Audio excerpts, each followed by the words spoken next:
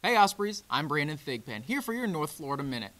The swim team had their CCSA championships this weekend, and several other UNF teams prepare for their conference championships beginning this March. I've got all that and more in this week's recap. First, the swim team was in Athens, Georgia for the CCSA championships. UNF placed 8th overall out of 11 teams with 324 points.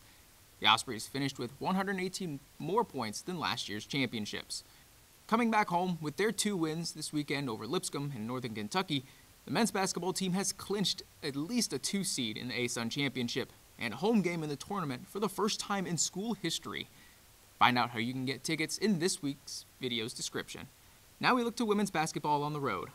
On Thursday, the Ospreys were in Nashville taking on Lipscomb.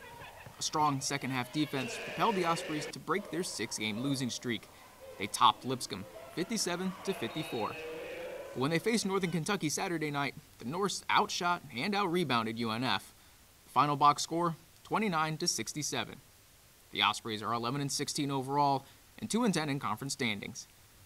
We travel to Pensacola now, where the baseball team played in the Diamond Invitational. On Friday, the Ospreys fell to Nicholls State 3-4, but came back against Southern Miss later that day to win 3-2. On Saturday, UNF fell to Troy 1-2 in another game decided by just a single point. The Ospreys closed the weekend with a win over St. Louis 8-6. With that, UNF stands at an even 4-4 overall record. Now we head south, where we find the softball team at the Florida Atlantic Invitational. The Ospreys started Friday with a win over Albany 10-2, but wins didn't follow them into the afternoon. The UNF fell to Florida A&M 2-3. On Saturday, the Ospreys were shut out by Princeton 6-0. The Ospreys had a rough afternoon and fell to host Florida Atlantic 4-8. But UNF came back on Sunday, defeating Princeton 3-0. The softball team stands at a 10-5 overall record this season. Now let's take a look at next week's action. This Monday and Tuesday, women's golf takes to the green at the Amelia Island Collegiate, hosted by Jacksonville. Now we turn to men's basketball. On Wednesday, the Ospreys head south, taking on Florida Gulf Coast, in a matchup that could decide the ASUN regular season champion, starting at 7 p.m. Then on Saturday, the Ospreys make a final homestand as they take on Stetson at 7 p.m. These are the final regular season games before the ASUN Championships starting on March 3rd. Women's basketball also has 2 regular season games left. On Wednesday, they host Florida Gulf Coast at 7 p.m. Then on Saturday, they travel to DeLand, taking on Stetson at 1. Men's golf hosts their first tournament of the season this weekend. They host the Haight at Sawgrass Country Club starting this Thursday.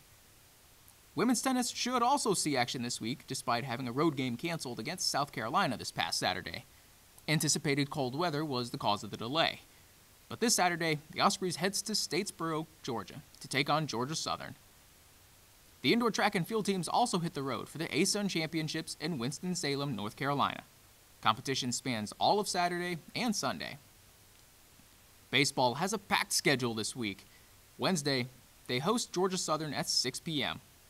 Then the Ospreys hit the road for Charleston, South Carolina this weekend. They face St. John's University Friday and again on Saturday. They also face Charleston Southern twice, once on Saturday, then again on Sunday. We finished the preview with softball at home, hosting their second home tournament. The Ospreys face Siena and South Dakota on Friday, then Kansas and Stony Brook on Saturday, before facing Stony Brook again on Sunday. I'm Brandon Thigpen for North Florida Sports Zone.